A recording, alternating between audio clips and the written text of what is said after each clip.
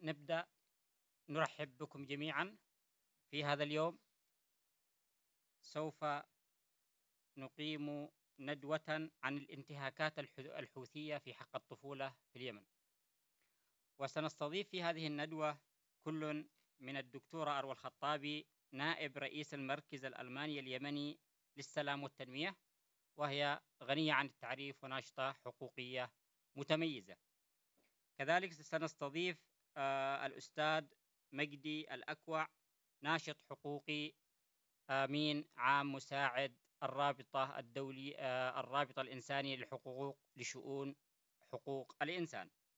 وسنستضيف أيضا عبر شبكة الزوم الأستاذة زعفران زائد، رئيسة مؤسسة تمكين للمرأة اليمنية، وهي ناشطة حقوقية كبيرة الآن. والكل يعلم ويدرك ما حدث لليمن من كوارث وأزمات منذ انقلاب الميليشيات الحوثية، وكان من الأطراف التي تأثرت وتضررت هو قطاع الطفولة، وهو القطاع الأهم الذي الطفولة هي مستقبل الأمة ومستقبل البلد، فإذا قتلت الطفولة فإن البلد تصبح لا مستقبل لها. ونبتدئ الندوة بحديث للدكتورة أروى الخطابي بعنوان انتهاكات الطفولة، انتهاك مركب، فلتتفضل مشكورة. شكرا كثيرا لحضوركم الكريم إلى هذه الندوة المهمة حول الأطفال في اليمن. وسوف أتناول واحد من أهم المواضيع ومن أخطرها على الإطلاق، وهو تجنيد الأطفال في صفوف الحوثي. تجنيد الأطفال في ميليشيا الحوثي يعتبر جريمة مركبة، وهو ما سنطل عليها اليوم خلال هذه الورقة. سأستعرض معكم بشكل مختصر أهم ما سأتكلم عنه. سأتكلم عن الطفولة وكيف استطاع الحوثي أن يجندها، وماذا جرى لها، ومستقبل الطفولة بسبب تجنيد الأطفال. أولا، التوصيف القانوني لتجنيد الأطفال. قانونيا حظرت القوانين الدولية استعمال الأطفال في الحروب والنزاعات، ونصت القوانين أو الملحق القانوني الصادر من جنيف في عام 1977 بحظر تجنيد الأطفال تحت السن القانونية، ويعد من يجند الأطفال منتهكا لحقوق الإنسان، ولذلك يجب محاسبة من يقوم بهذا العمل. طبعا للأسف الشديد الحوثي اعتمد استراتيجية كبيرة في تجنيد الأطفال منذ 2004، يعني قبل إسقاط الدولة في 21 سبتمبر 2014، أي قبل 10 سنوات من إسقاط الدولة. وإلى اليوم لا نعرف العدد الكامل للذين جندهم الحوثي، ولكن بحسب ما ورد في بعض التقارير بأن الحوثي جند ما بين 30 إلى 50 ألف من الأطفال تحت السن القانونية، بين 13 سنة أو بين 12 سنة و 18 سنة، تحت السن القانونية تماما. وقد انتهج هذه السياسة لأسباب عديدة سأشرحها لكم تباعا. لماذا عمد الحوثي إلى تجنيد الأطفال؟ هذا سؤال كبير وخطير. لماذا الأطفال؟ هناك أسباب كثيرة دفعت الحوثي للاعتماد على الأطفال، ومن أهم تلك الأسباب سهولة استقطاب الأطفال في سن المراهقة، بين 13 و18 أو بين 12، وبعض الأحيان حتى تحت سن العاشرة. يوجد أطفال تحت سن العاشرة كما ستلاحظوا في الصور التي سأعرضها عليكم. ثانيا، قلة التكاليف المالية لاستخدام الأطفال. فالطفل يعطى له مبلغ بسيط، واحتياجاته من الطعام أيضا بسيطة، وبالتالي هذا يوفر للحوثي المال الكثير في حربه. أيضا في حالة أصيب الطفل وقتل، فإن الحوثي ليس ملزما بإعالة الأطفال له، فهو صغير لم يتزوج، ليس عنده عائلة، فبالتالي هو يموت وتنتهي قضيته، وبالتالي الحوثي يعتمد على الأطفال لقلة التكاليف. أيضا يوجد سبب آخر، وهو سهولة توجيه الأطفال.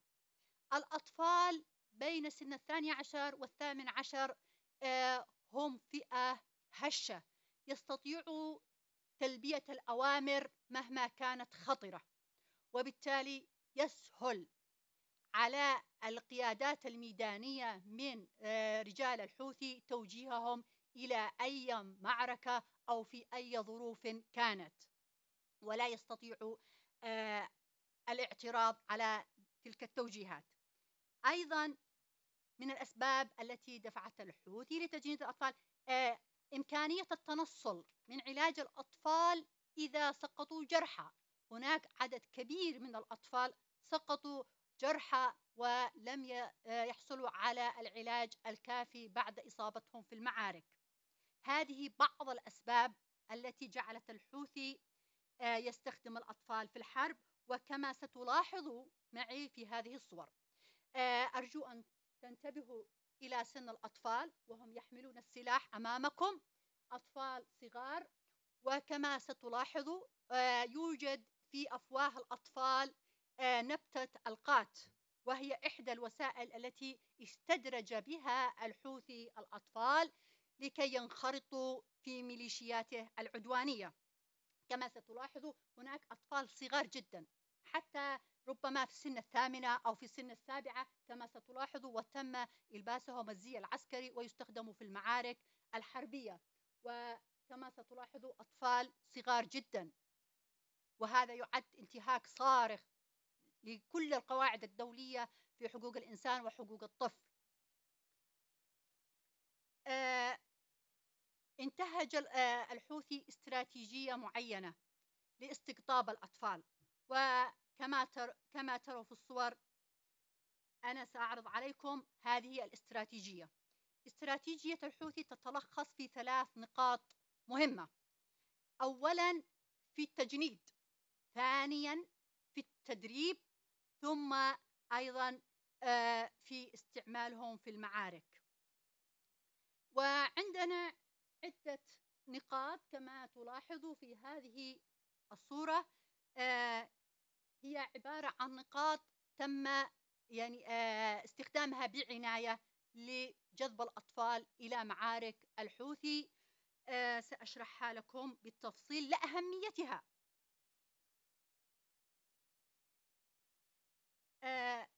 أولا تجنيد الأطفال.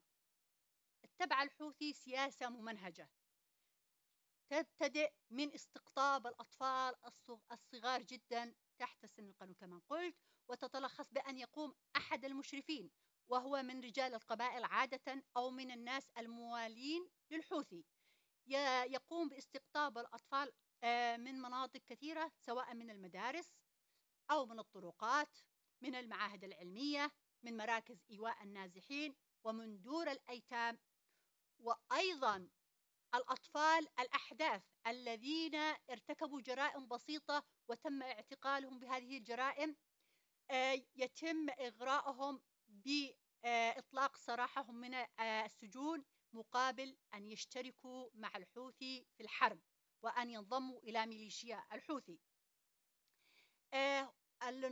الطريقة الأخرى هي إغراء الأطفال واستغلال فقر العائلات.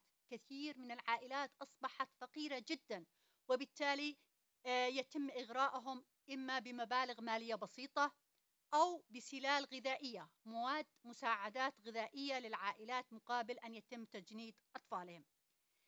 واحدة من أخطر الطرق لإغراء الأطفال للاشتراك مع الحوثي أو استقطابهم أو خداعهم هي استعمال القات، وأنا عرضت عليكم هذه الصورة سأعرضها مرة أخرى حتى ستشاهدوا هذا الطفل الصغير يوجد في فمه شيء. وهنا أنا سأنهض لأريكم هنا في الصورة. هنا ستلاحظ الطفل هذا، وهنا أيضا هذا الطفل الصغير يوجد في فمه شيء، وهذا هو القات. والقات عبارة عن مادة مخدرة يصبح الطفل مدمن عليها، وعادة الأطفال يخزنوا بعيدا عن أعين أهاليهم، وبالتالي يكونوا في احتياج دائم لمن يزودهم بالقات. وأيضا يوجد مادة أخرى اسمها التمباك، هم يستعملون مع القات أيضا.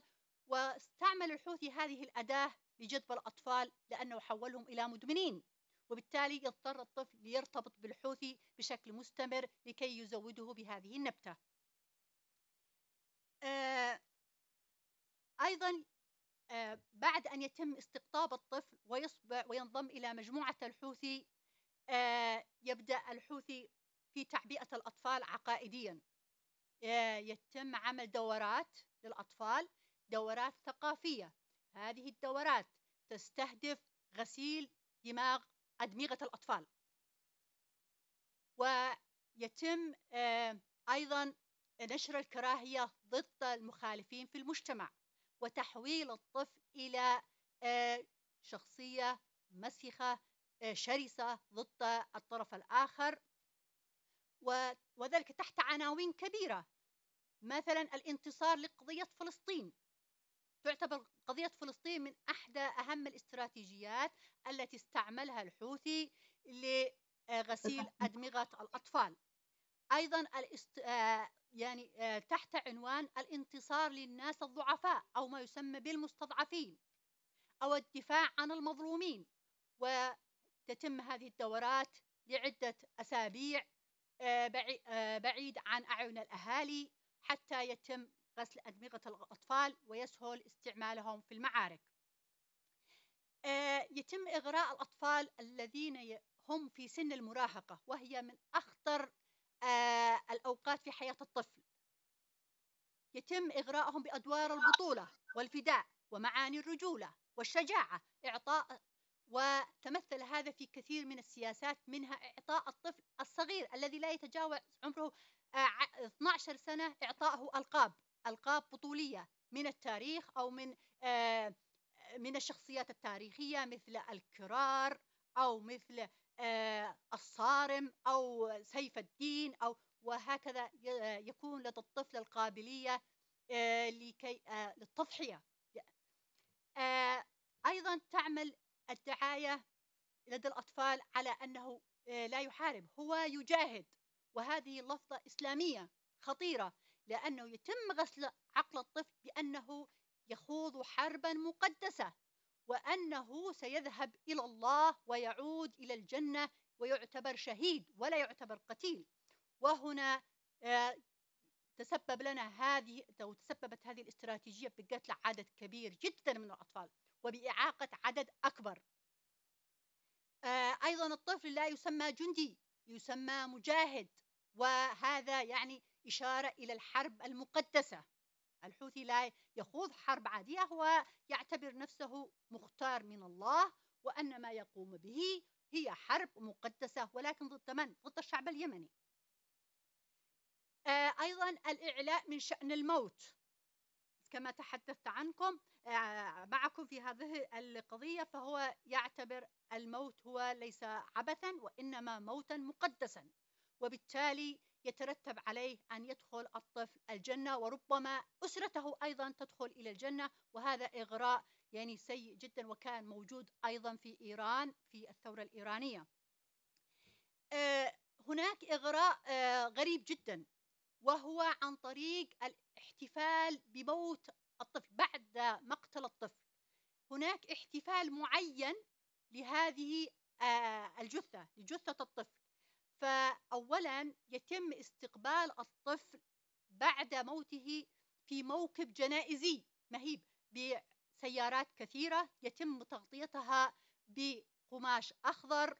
وعندما تصل جثة الطفل إلى أهله في القرى أو في المدن، يتم إطلاق النار بمجرد وصول جثة الطفل. ثم تستدعى الأم وتقوم الأم بإطلاق الزغاريد ويتم تهنئة الأم.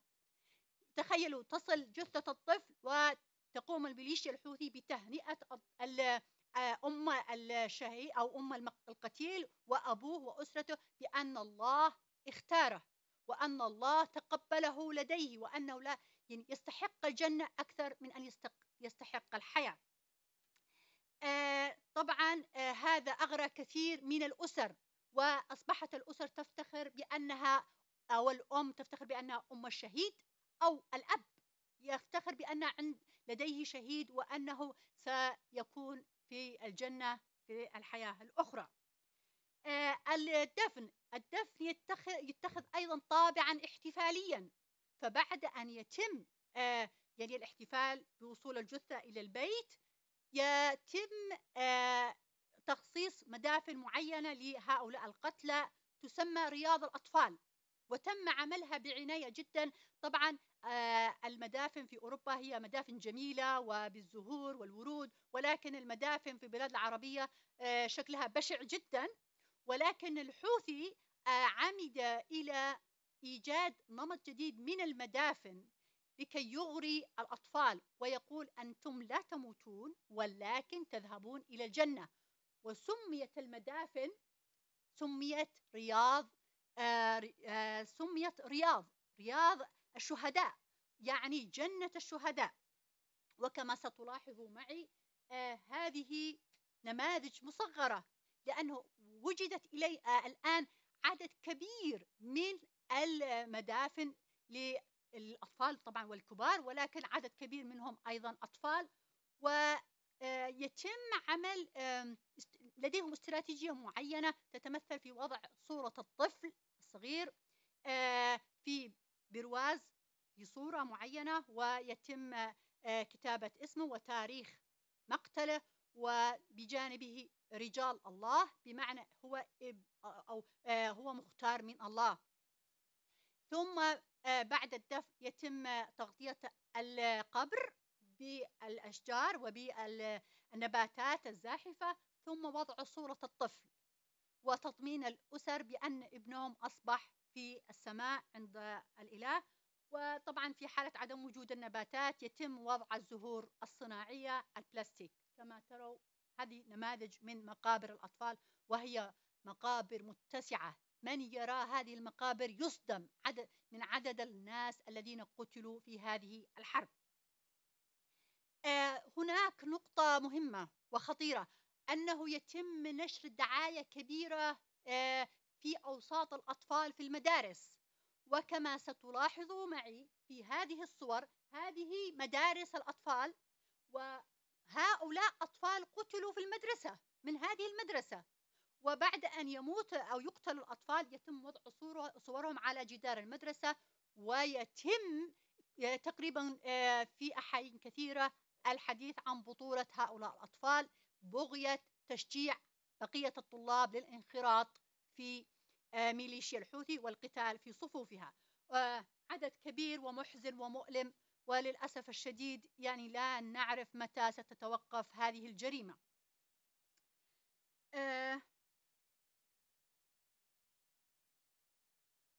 المعذرة، هل الوقت؟ لا تقريبا. الأطفال، أنا تكلمت الآن عن الاحتفالية في موت الأطفال وطريقة الدفن وطريقة الإعداد والتجهيز، وحتى يكون لديهم هذه الاستراتيجية أولا. ثم سأتحدث هنا عن التدريب وإرسال الطفل للمعركة. بعد أن ينتهي طبعا بعد أن يتم استقطاب الطفل يتم يتم حصول الطفل على سلاح معين وتدريبه لمدة قصيرة جدا. التدريب نوعان: تدريب فكري وتدريب على السلاح. التدريب الفكري يتم بالمحاضرات وبالملازم أو ببعض المحاضرات المكتوبة التي كتبها زعيم الحركة الحوثية حسين الحوثي ثم من تلاه، وهذه تتم في فترة معينة. ثم يأتي دور التدريب على السلاح، وفي التدريب على السلاح بين 2 إلى 3 أشهر، ثم يقذف بالطفل إلى المعركة. هو لا غير كفء، لا يعرف الكثير عن ظروف المعارك، وأحيانا يسقط قتيلا بمجرد وصوله إلى ساحة القتال. وهذا يفسر السبب الكبير الخطير في زيادة عدد قتل الأطفال. طبعا أنا حاولت فقط أعطي صورة يعني مبسطة، ولكن المسألة أخطر بكثير مما تتصوروا.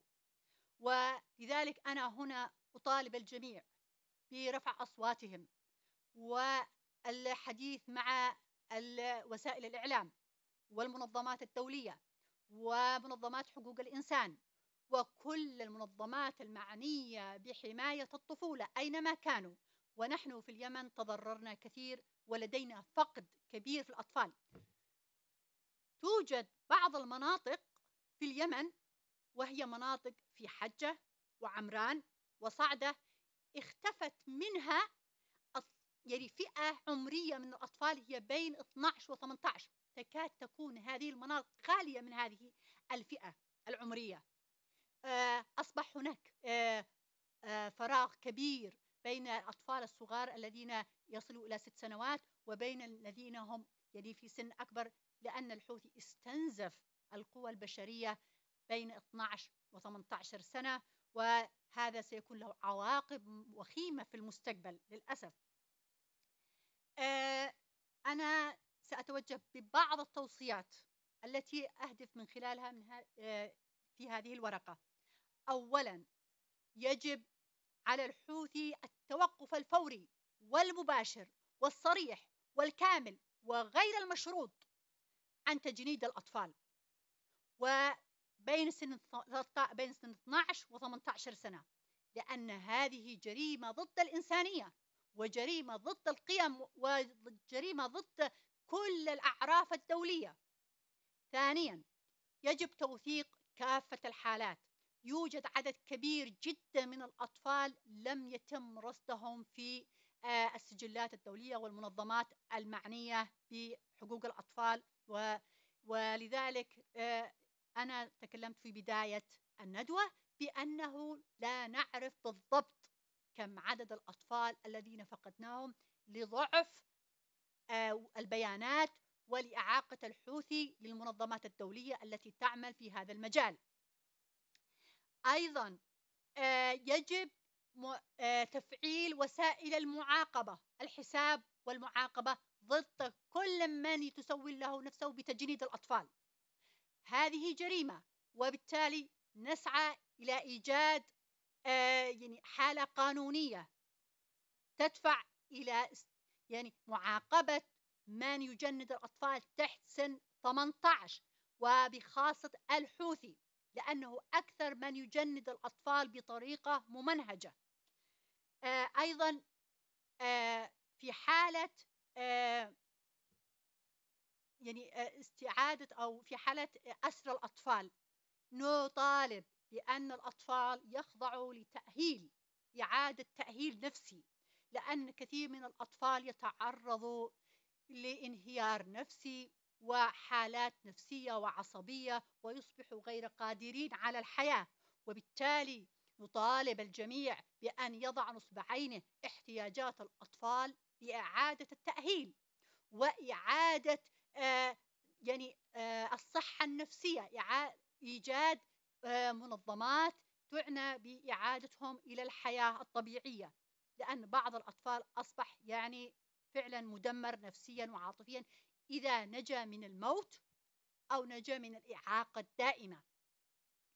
أيضا في حالة عدم توقف الحوثي عن تجنيد الأطفال، يجب الرفع إلى الأمم المتحدة وهيئات حقوق الإنسان وأيضا المحكمة الدولية بهذه القضية، وتحميل الحوثي ومحاسبته وفقا للقانون الدولي، باعتبار أن استعمال الأطفال في الحروب وفي النزاعات الدولية هو جريمة مركبة. أيضا بعض الأطفال تعرضوا ليس فقط للموت ولكن أيضا تعرضوا للاغتصاب. يوجد عدد كبير من الأطفال تعرضوا للاغتصاب في في ميليشيا الحوثي، وهؤلاء فئة منسية. هذه الفئة يجب أن يلقى الضوء عليها وإعادة تأهيلها والبحث عن مستشفيات أو مؤسسات تعنى بهم. نحن أمام مسؤولية أخلاقية جميعا كيمنيين وكأجانب وكمنظمات حقوقية، أن نقف أمام مسؤوليتنا في هذه القضية الخطيرة والتي ستنعكس سلبا ليس على اليمنيين فحسب ولكن على المنطقة والعالم. وكما تعرفوا الحوثي يجند الأطفال اليوم، ولكنهم سيصبحوا إذا تم تجاهل المعارك في اليمن وإذا تم تجاهل الوضع السيء في اليمن سيتحول هذا الجيش إلى جيش عقائدي خطير، وسوف يهدد الأمن والسلام العالمي، وسنكون أمام داعش، ولكن داعش شيعي مقابل داعش السني. وكما توافق العالم على الوقوف ضد داعش ومحاربته واسترجاع الأطفال ومحاولة معالجتهم، نطالب المجتمع الدولي كاملا بأن يلتفت إلى أطفال اليمن ويمنع الحوثي من تجنيد الأطفال وإعادة تأهيلهم. شكرا لكم، وأتمنى أن لا نخرج من هذه الندوة إلا وقد فهمنا خطورة الموقف في اليمن. شكرا كثيرا لكم. شكرا للدكتورة أرواء، حدثتنا عن موضوع هام تقوم به ميليشيات الحوثي، وهو موضوع تجنيد الأطفال. وتجنيد الأطفال هو جريمة إنسانية وفق كافة القوانين الإنسانية والإعلان العالمي لحقوق الإنسان.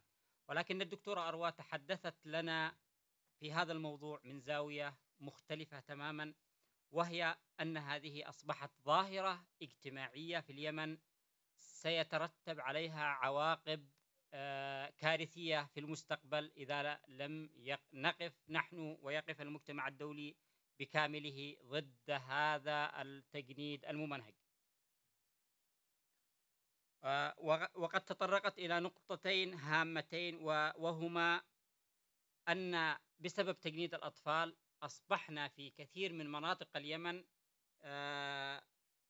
الفئة العمرية ما بين 14 إلى 18 سنة من الأطفال أصبحوا شبه منعدمين بسبب كمية وكثافة استقطاب هؤلاء الأطفال والزج بهم في محارق الموت في الجبهات.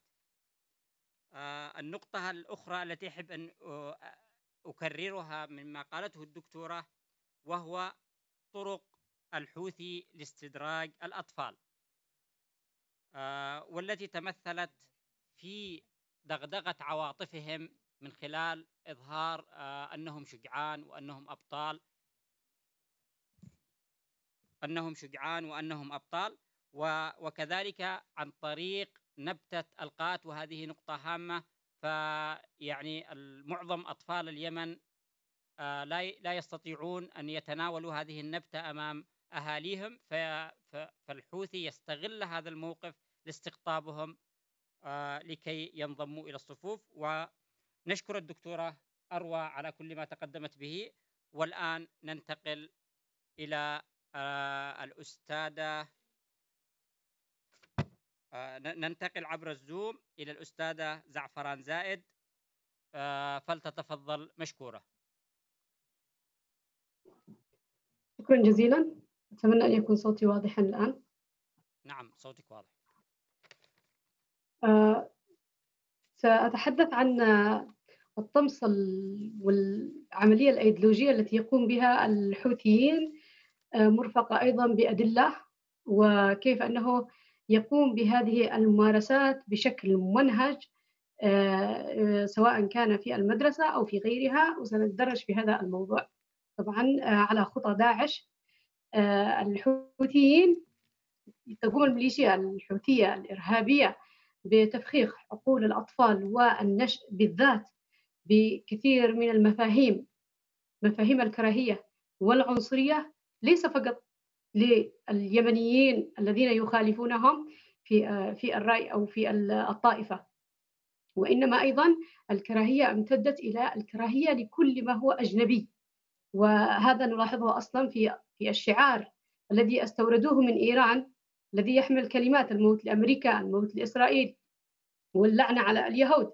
هذا الشعار الذي للأسف غزا كل شيء داخل صنعاء، حتى جدران مكاتب الأمم المتحدة من الخارج، وأيضا حتى عندما يأتي المبعوث الأممي كأنه يمر من جانبها، موجودة حتى في المطارات في كل مكان هذه العبارات، والتي أصلا تنقش، وسنأتي أصلا بالتفصيل أين وصلت هذه الشعارات وكيف منهجت أصلا.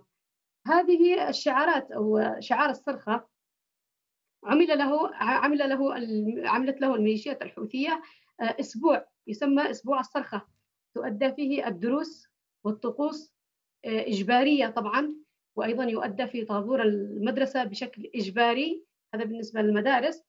أيضا هذا الشعار يردد في وسائل الإعلام وفي المنابر والمساجد والمناسبات الخاصة والعامة والشوارع والأسواق، حتى أن في بعض المناسبات الاجتماعية التي لا يتم فيها ترديد الصرخة قد تحصل أصلا بينهم معارك، أو يتهمونهم بأنهم مرتزقة أو أنهم خونة، لأنهم لا يرددون الصرخة في أعراسهم أو في حتى في أمواتهم العاديين. فهذه الجماعة قامت من بداية التسعينات، وهي تستهدف عندما بدأت أولا بالشباب المؤمن في صعدة، وامتدادا إلى 2014 عندما دخلت إلى صنعاء. جندت الميليشيات الحوثية واستهدفت الأطفال بشكل متعمد ومباشر لأسباب كثيرة. يعني من بين هذه الأسباب أولا أن المجتمع اليمني يرفض هذه الأفكار ويرفض هذه المنهجية، وأيضا انحسر عن المشاركة في معاركهم هذه لأنه غير مقتنع أصلا بهذه الأفكار. لذلك تعمل الميليشيات الحوثية على غسل أدمغة الأطفال المراهقين والصغار، لأنه من السهل جدا التأثير عليهم.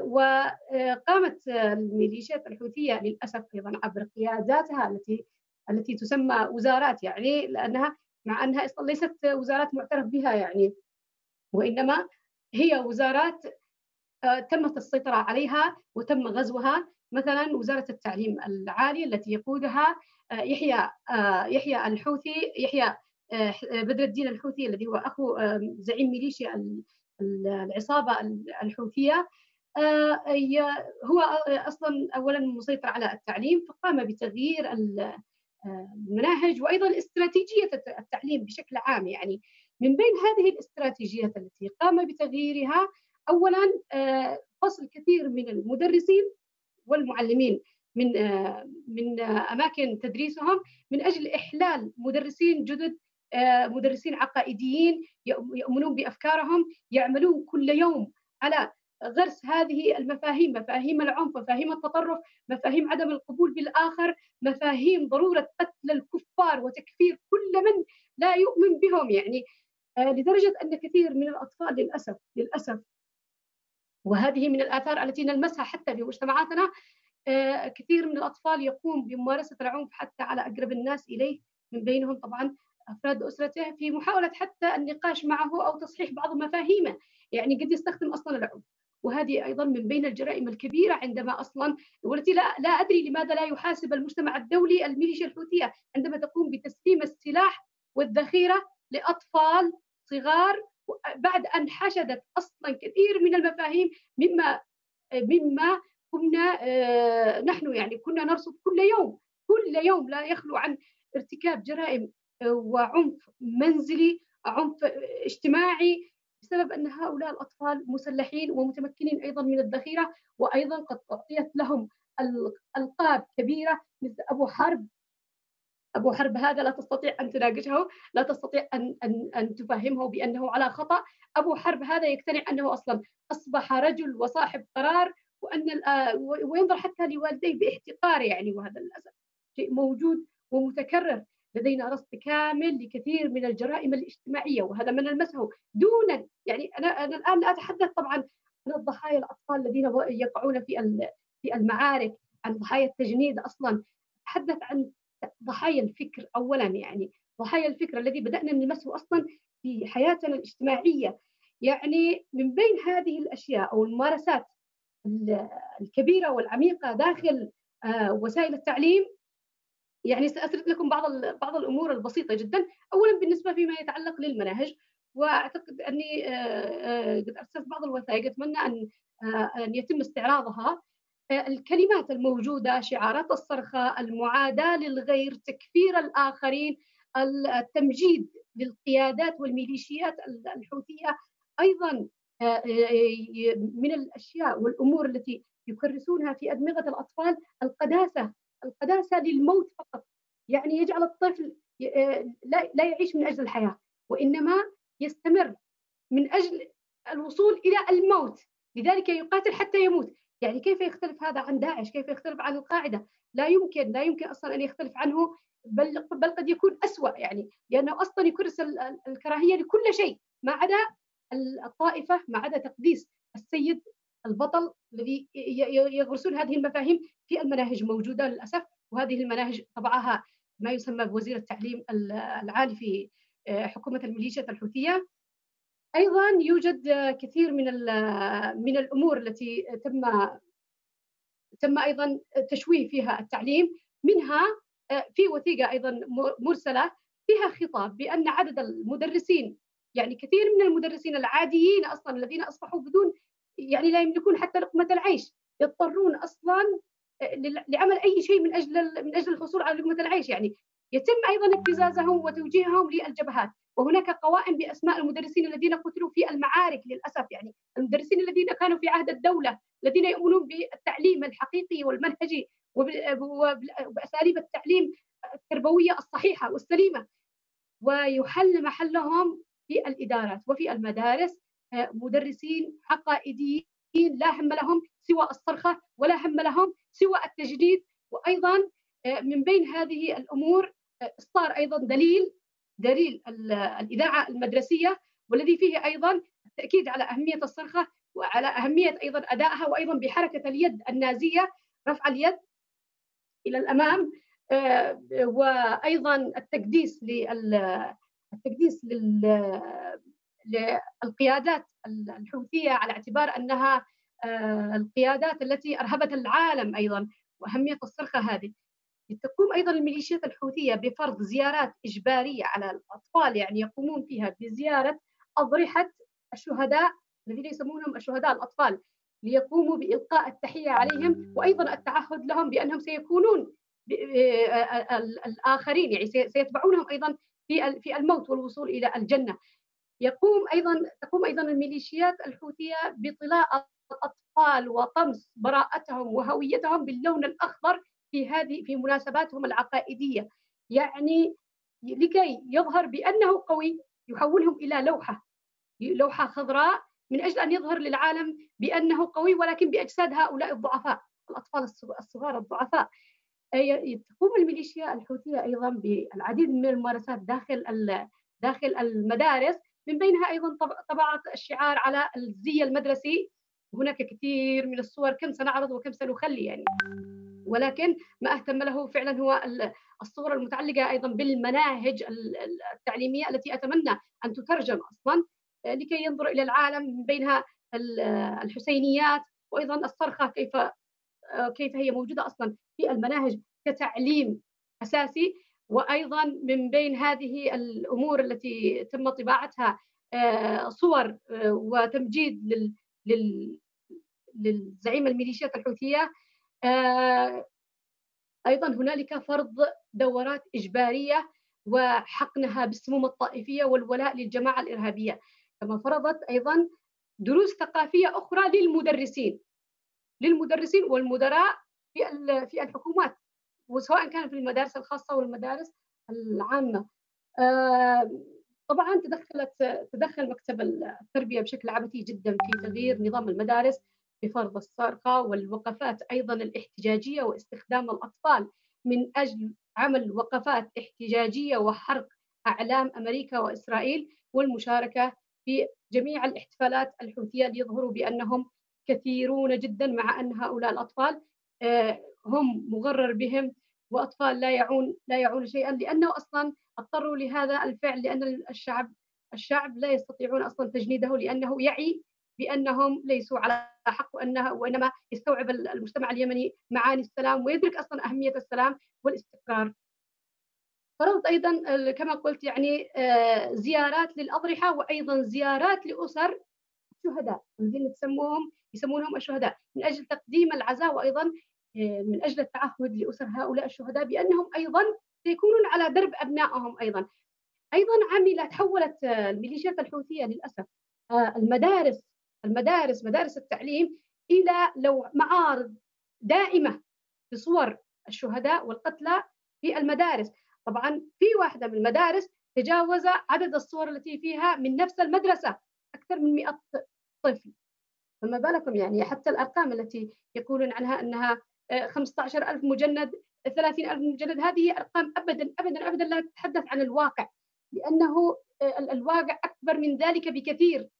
نحن نتحدث عن المدارس فقط لو أحصيناها، فما بالكم بأن الحوثيين لم يكتفوا أصلا بالتجنيد في المدارس فقط، وإنما امتد التجنيد إلى دور الأيتام، إلى سجون الأحداث، وسجون النساء. أصلا تم اختطاف بعض من أبنائهم يعني من أجل أن يقوموا بخدمة السيد، ثم أن يصلوا أيضا إلى المعركة، ليصلوا إلى الشهادة، ليوصلوا أيضا يقنعون بعض الوقت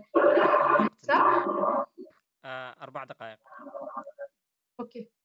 أيضا يقنعون بعض النساء في الأرياف بأن هذا الطفل سيكون شفيعا لها ولزوجها يعني يوم القيامة.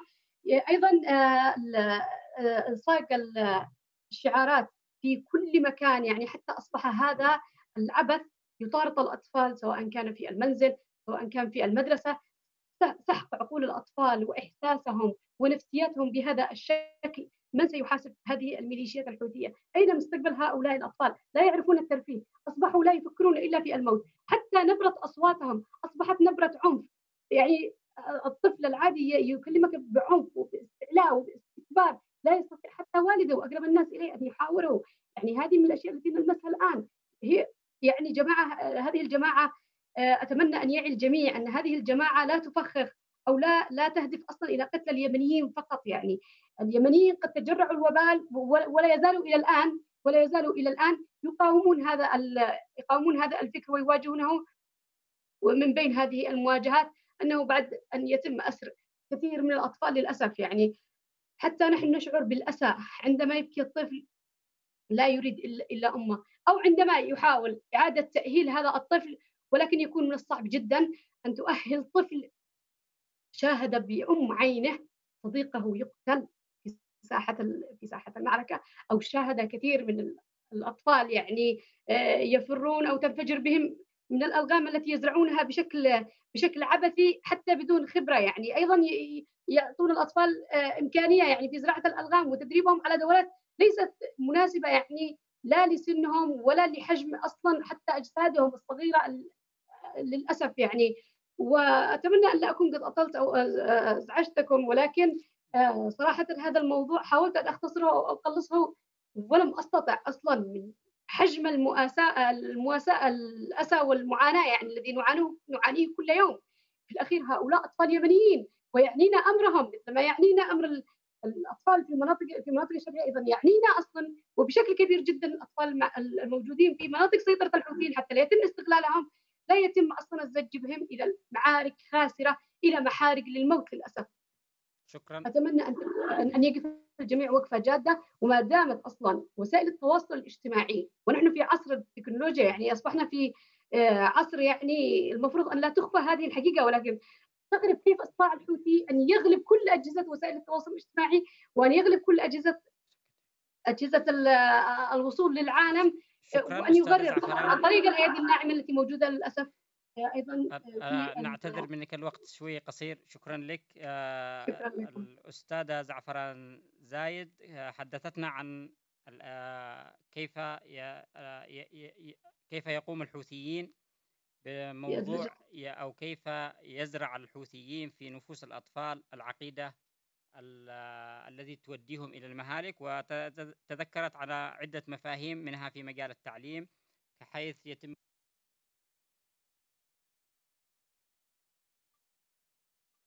عفوا. عفوا، أنا طبعا نشكر من جديد الأستاذة زعفران.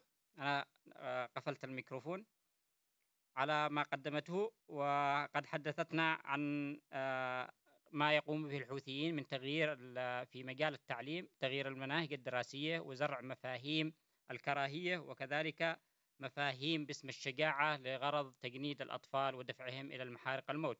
أما الآن حقيقة الوقت ضيق جدا، ونعتذر من الأستاذ مجدي الأكوع ونترك له المجال، ولكن باختصار شديد. شكرا جزيلا أستاذ مجدي. شكرا أستاذ فيصل، شكرا للحاضرين جميعا. أولا أحب أن أشكر الدكتورة أروى لأنها ركزت على نقطة مهمة جدا. لماذا يركز الحوثيين على الأطفال؟ لأنهم لا يملكون عائلة ولا وسهل تجنيدهم. منذ عام 2004 حتى الآن عمل الحوثيين على أحداث دمار كبير في البنية التحتية للمنشآت التعليمية. ما أن يحارب الحوثيين في منطقة معينة أو ينتقلوا إلى منطقة أخرى حتى يسعوا إلى احتلال المنشآت والمباني الحكومية ومن ضمنها المدارس. وعندما يسيطر الحوثيين على مدرسة يتمركزوا فيها وتتحول المنشأة التعليمية إلى ثكنة عسكرية يتم تحويلها إلى مخازن للأسلحة، تتحول المدرسة إلى مركز للاعتقالات. القناصين يعتلوا على أسطح هذه المدارس فتصبح هدف عسكري. وبسبب سيطرة الحوثيين أو بسبب تحويل الحوثيين المدارس إلى ثكنات عسكرية تضررت المنشآت التعليمية بشكل كبير جدا. حسب إحصائية لليونيسف تحدثت عن تضرر أكثر من 3000 منشأة تعليمية ما بين تدمير جزئي وتدمير كلي. بسبب الدمار الذي أحدثه الحوثيين في المنشآت التعليمية تشير الإحصائية إلى حرمان أكثر من 2.9 مليون طفل من التعليم. وتبين الإحصائية أيضا إلى تسرب 4.5 مليون طفل من التعليم بسبب ظروف الحرب وتدمير المنشآت التعليمية. تطرقت أيضا الأستاذة زعفران إضافة إلى ما تطرقت عليه عن تغيير الكادر التعليمي في القطاع، عن تغيير الكادر التربوي في القطاع التعليمي. عندما سيطر المدارس التي لم تدمر من قبل الحوثيين تم تغيير الكادر التعليمي بمدرسين هم ضمن ميليشيا الحوثيين. بعضهم كانوا وعاظ دينيين ذات إيديولوجيا دينية متطرفة، وبعضهم كانوا أفراد عسكريين تدربوا مع ميليشيا الحوثيين لفترة طويلة. وتشير الإحصائية إلى أن أكثر من 4000 مدرس فصلوا من وظائفهم لصالح أتباع موالين لميليشيا الحوثيين، إضافة إلى نزوح أكثر من 20,000 معلم من مناطق سيطرة الحوثيين بسبب بطشهم، لأنهم رفضوا التعامل مع المنهج الجديد الذي فرضه الحوثيين والإيديولوجيا الدينية المتطرفة.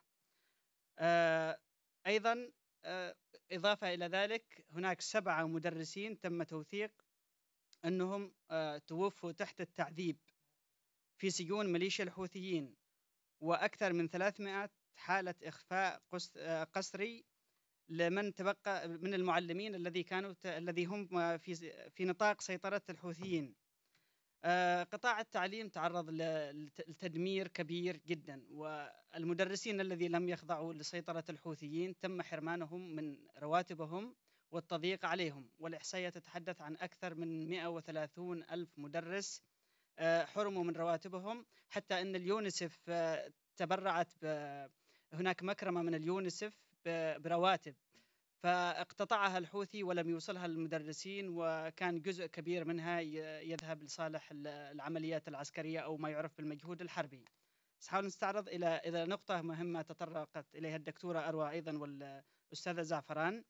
هي بعد تغيير الكادر التربوي أصبحت المدارس عبارة عن مركز لتجنيد الأطفال، وهناك إحصائية تتحدث أن هناك 25,000 طفل تم تجنيدهم من المدارس فقط، غير عن دور الأيتام وبقية ومراكز النازحين. طبعا الإحصائيات ليست دقيقة لكنها يعني تقريبية، بأن حوالي 25,000 طفل تم تجنيدهم من المدارس.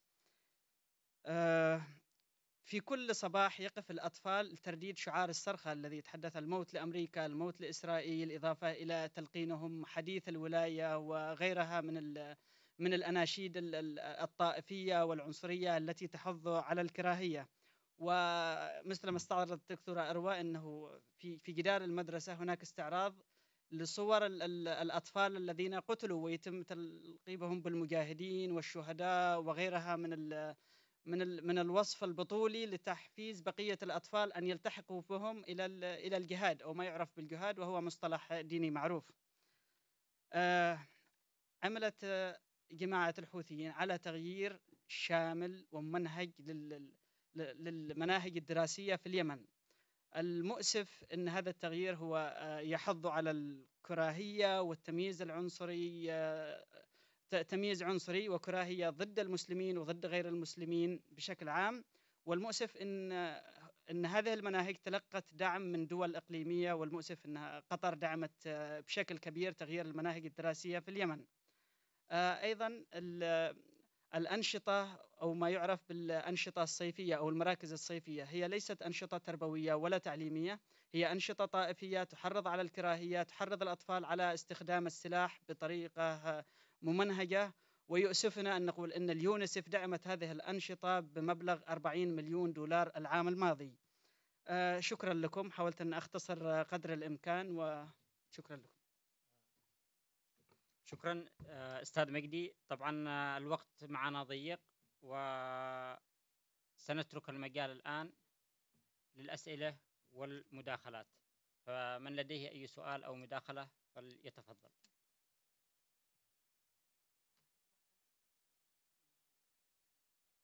أحد؟ هل عندك مداخلة؟ تفضل.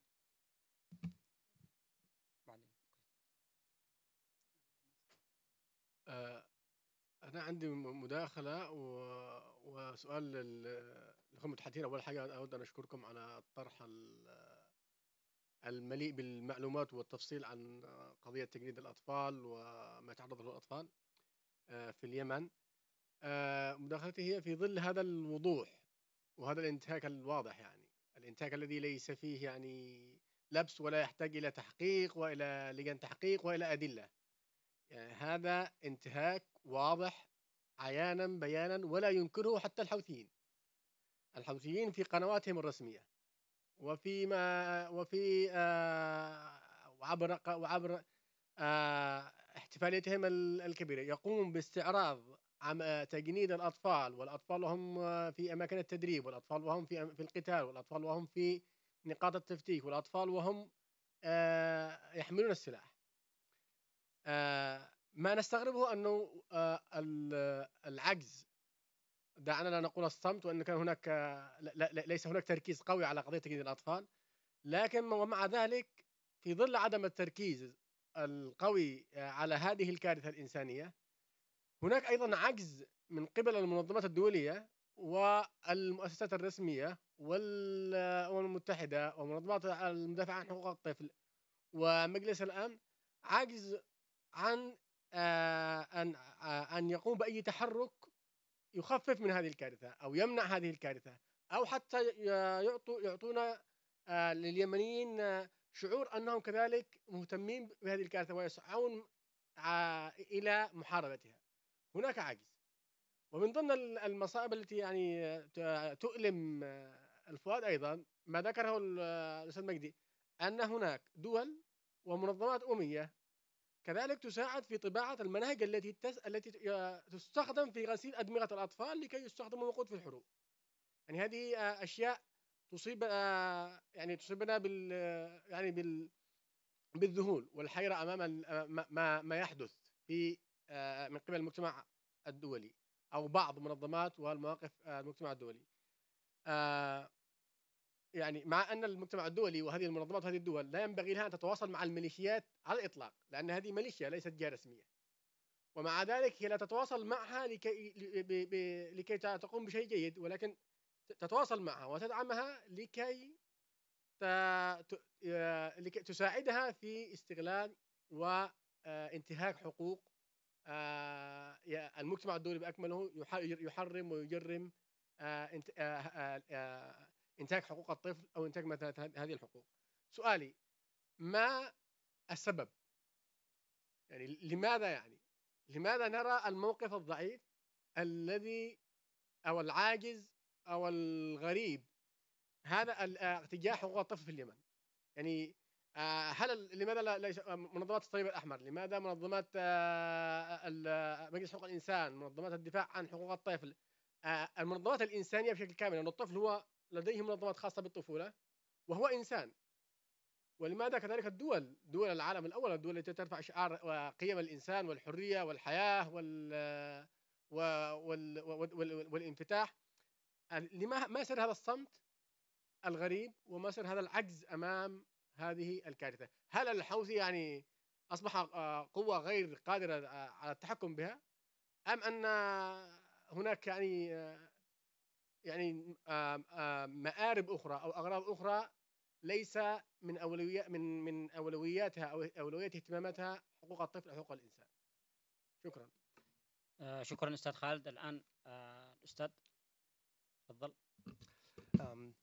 Well, first, thank you for having me here. I would like to ask a simple question. I'm sorry if it's in English, but I don't speak Arabic, unfortunately. Well, you spoke a lot about the fact that most part of the recruitment was done in schools. So because of that, I had a real simple question. Don't you think that if the educational system was better, we could have less recruitment in the schools because the children would be more aware of what's going on? Thank you.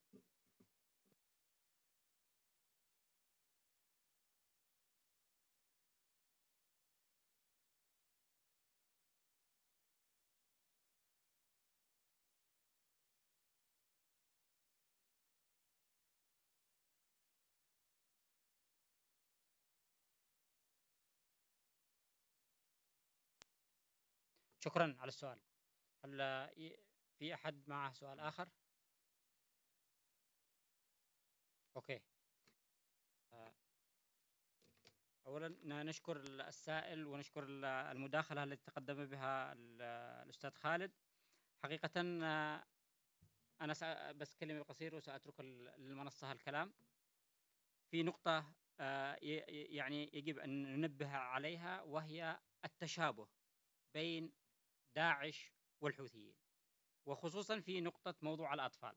فنجد الآليات التي تتبعها داعش لتجنيد الأطفال هي نفس الآليات والطرق التي يتبعونها الحوثيين في اليمن، عن طريق الشعارات والقيم، قيم الشجاعة واستحضار الماضي والبطولات، يعني نفس الطريقة. وبالتالي فيجب على كل المنظمات الدولية والحقوقية أن تطالب وبشكل مستمر بأن تضم الميليشيات الحوثية ضمن المنظمات الإرهابية.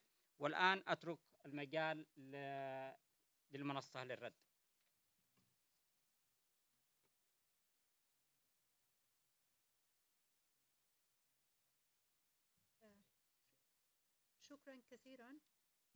شكرا كثيرا على الأسئلة. سؤالين مهمين جدا. بالنسبة للمجتمع الدولي، للأسف الشديد وأنا أقولها بكل صدق وكل صراحة وألم في نفس الوقت، المجتمع الدولي ما يزال يغض الطرف عن الحوثي وعن جرائم الحوثي في اليمن. قتل 50، يعني تجنيد الأطفال وقتل عدد كبير منهم إلى الآن لا يخضع للمساءلة أو المحاسبة في المنظمات الدولية، سواء الأمم المتحدة أو المنظمات الأخرى المعنية بحقوق الطفل. ولهذا نتساءل جميعا متى ستصحو أو متى سيصحو المجتمع الدولي لإنقاذ ما يمكن إنقاذه. ونهيب بالجميع أن يقف معنا في هذه المصيبة الكبيرة. نحن نفقد كل يوم آلاف الأطفال، كل يوم تطلع فيها الشمس نفقد أطفال، إما نفقدهم قتلى أو معاقين أو أيضا مؤدلجين، هذا نوع ثالث يعني. وهذا يتزايد يوما بعد يوم، لأن الحوثي يتمدد على الأرض، بمعنى أنه يصبح لديه مخزون بشري كبير وهائل. ولهذا زي ما قلت لكم المجتمع الدولي ما يزال متواطئ ومتساهل، ووسائل المحاسبة والعقاب لم تطال الحوثي إلى الآن أبدا. والمبعوث الدولي، وأنا هنا أتكلم بكل وضوح، المبعوث الدولي إلى اليمن مارتن جريفيث مسؤولية خاصة عن الأطفال وحماية الأطفال. هذا واجب، ليس فقط إحلال السلام ولكن الدفاع عن حقوق الناس ومن ضمنهم الأطفال باعتبارهم الفئة الأكثر ضعفا داخل المجتمع. السؤال الذي سأله الأخ العزيز عن تغيير نظام التعليم في المدارس. النظام تغير في المدارس بمجرد أن سيطر الحوثي على الدولة، وهو يسابق الليل والنهار، لأن تغيير المناهج وتغيير النظام التعليمي يعني أن يصبح لديه جيش بلا حدود، يصبح لديه جيش مفتوح. وطبعا الأطفال لا يعرفوا، لأن الأطفال الصغار ما يزالوا في وضع لا يؤهلهم لمعرفة ماذا يحدث، وأيضا الأهالي لا تستطيع الاعتراض. هنا المسألة كما قلت جريمة مركبة، فالأهالي لا تستطيع الاعتراض ولا تستطيع منع أطفالها من الذهاب إلى المدارس، وبالتالي يصبح الطفل ليس لديه خيار، هو يذهب إلى المدرسة ويتلقى التعليم المؤدلج الذي يقدمه الحوثي مهما كان خطر. وإذا طبعا هناك بعض القرى النائية التي لم يعد فيها مدارس، وبعضها التي تم تخريبها وتحويلها إلى ثكنات عسكرية وما إلى ذلك. هذه تسرب الأطفال منها تماما وسيتحول إلى جيش من الأميين، وهو جيش سيسهل في المستقبل على الحوثي استخدامه بشكل أو بآخر. ولهذا نحن نشدد القول أن المجتمع الدولي يقف أمام مسؤولياته بصرامة وبجد، حتى لا يأتي اليوم الذي يندم فيها الجميع. سنندم جميعا، ليس نحن اليمنيين فقط، نحن اليمنيين الآن نعاني، ولكن المنطقة العربية بما فيها من نفط وبما فيها من ثروات تهم العالم وأيضا تقع على خطوط التجارة الدولية، هذه ستصبح مهددة في المستقبل. نحن نتكلم بكل وضوح وبكل صدق وصراحة، عليكم أن تقفوا معنا. نريد أن نسترد الدولة والجمهورية، ونريد أن نوحد خطانا نحو السلام العالمي. الآن هو وقت المساواة والعدل للجميع، ولا نريد دولة عنصرية، نريد السلام، نحب السلام. نحن يمنيين شعب بسيط فقير، نحتاج السلام. أطفالنا نحتاج يذهبوا الصباح إلى المدرسة، يعودوا وحقائبهم لديها الواجب المدرسي، ثم يذهب يلعب مع أصدقائه في المدرسة ويعود بخير معافى. لنبني، يكون لدينا طبيب ومهندس، ويكون لدينا باحث، ويكون لدينا عالم، ولكن لا نريد أن يكون لدينا إرهابي. الإرهاب ينتجه الحوثي. نريد أن نعيش كبقية الشعوب. نحن نعاني منذ 1200 سنة من هذه الطغمة السلالية، وإذا لم نقف الآن سنندم جميعا. شكرا للجميع. شكرا دكتورة أروى. الأستاذ مجدي، هل لديك تعليق؟ تعليق بسيط لسؤال الأستاذ خالد العفيف. مع الأسف المجتمع الدولي يخضع لابتزاز الحوثيين المتكرر، ونذكر أن هناك 20 مليون يمني مختطفين لدى الحوثيين، يعتبروا في سجن كبير في مناطق تسيطر عليها ميليشيا أقل ما يمكن تصنيفها بأنها إرهابية. سأضيف نقطة بسيطة غفلت عنها الدكتورة أرواء، وهو نوع من أنواع التمييز. الأطفال الذين يقتلون وهم لا ينتمون إلى الأسر الهاشمية أو إلى الأسر التي يعتقدوا أنها تنتمي إلى سلالة النبي محمد، يتم لفهم بقطعة قماش أخضر. أما الأطفال الذي لا ينتمون إلى نفس السلالة التي ينتمي إليها الحوثي يتم لفهم بقطعة قماش أحمر، وهذا تمييز حتى في جثث الموتى. شكرا لكم. شكرا أستاذ مجدي. الآن يبقي معنا الأستاذة زعفران، تفضل، هل لديك أي تعليق؟ شكرا جزيلا. تعليق بسيط جدا، هو سؤال تقريبا أتمنى أن يأخذه الجميع بعين الاعتبار. هو ليس سؤال وإنما استفسار، دعونا نقول تأمل. المجتمع الدولي كيف يريد أن تتساوى الدولة مع ميليشيا على طاولة واحدة، وهذه الأشياء التي سببت لنا كثير من الهزائم أصلا، الهزائم النفسية، أيضا هزائم من ناحية الأمل أصلا في عودة الدولة، يعني أن تساوى ميليشيا إرهابية مع الدولة في الحقوق والمحادثات وكل شيء، يعني لأن المحادثات التي تجرى ليست محادثات من أجل تقريب وجهات النظر فقط، يعني الحوثيين نعرف أنهم لم يكونوا أصلا جماعة سياسية أبدا يعني مطلقا، الجماعة أصلا جماعة طائفية دينية مسلحة إرهابية نفس داعش، نفس القاعدة بالضبط، يعني كيف تم أصلا فرض هذه الجماعة على الدولة ومطالبة أصلا الدولة بالاعتراف بهم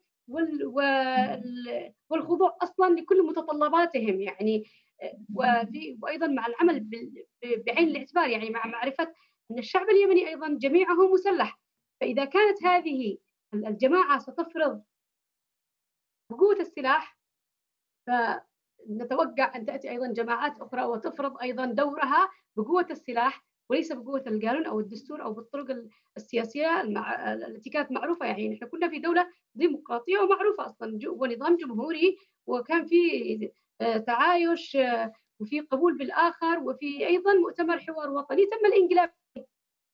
شكرا جزيلا. شكرا أستاذة زعفران. والآن نشكر الحاضرين والمتحدثين وجميع المتداخلات. أوكي، نفتح مرة أخرى سؤال ولكن باختصار شديد، تفضل. باختصار، جميع الصور اللي شفناها على الشاشة كانوا أولاد، ولكن لم تسلط الضوء على الفتيات المجندات في ميليشيا الحوثي. ممكن أرد بسرعة، هذا مهم جدا. للأسف أنا أعتذر أيضا أننا لم أتطرق للفتيات. السؤال هو لماذا ركزنا على الأطفال من الذكور وتجاهلنا الفتيات الإناث؟ عندك كل حق، شكرا لهذا السؤال المهم جدا. وفعلا يتم أيضا تجنيد الفتيات الصغيرات، وتم تشكيل بعض الخلايا الصغيرة تحت اسم الزينبيات، وعادة هذه الفئة أيضا تظهر في كثير من الصور، ولكننا للأسف وأعتقد أنه من واجبنا أن نعمل ندوة أخرى عن استغلال الحوثي للبنات. هو يستغل ليس فقط في الجيش، ويستغل بعضهم في الجيش، ولكن يستغلهم أيضا في أشياء أخرى أكثر خطورة بالنسبة لعادات المجتمع اليمني وتقاليده، وأيضا يتسبب في حرمانهم من التعليم. أتمنى على المنصة وعلى المنظمين أن يكون لدينا ندوة عن الفتيات باعتبار يعني ندوة خاصة نتحدث فيها باستفاضة عن ماذا يحدث للبنات. وأستطيع أن أقول باختصار أيضا يتم تجنيد البنات، ولكن أيضا لهن مهام أخرى. شكرا كثيرا على السؤال المهم. أوكي يلا، ولكن بشكل مختصر جدا. أنا أعتقد أنه الصور الفتيات المجندات ليست متوفرة بكثرة كما أو متوفرة أو لا يستعرض بها الحوثي كما يستعرضها صور تجنيد الأطفال في قنواته الرسمية. وكذلك لأنه غالبا في اليمن تكون الفتاة منقبة، فحتى الصور المتوفرة أعتقد أنه يصعب تمييزها إذا كانت الفتاة في يعني تحت عمر 18 أو فوق عمر 18. فهذه إحدى المشاكل في عملية عرض صور لفتيات مجندات. بإمكان الحصول على صور لكنها بسيطة أو قليلة جدا. وأعتقد تجنيد الفتيات من قبل الحوثي يستخدم كبوليس كشرطة لممارسة أعمال عسكرية ضد أو قمع داخل المجتمع، ليست في الجبهات كما بقية الأطفال. شكرا للدكتور خالد، وشكرا للمتحدثين الدكتورة أروى والأستاذة زعفران والأستاذ مجدي الأكوع، ولكل المشاركين والحاضرين. شكرا لكم جميعا، وننهي الجلسة. تحياتي.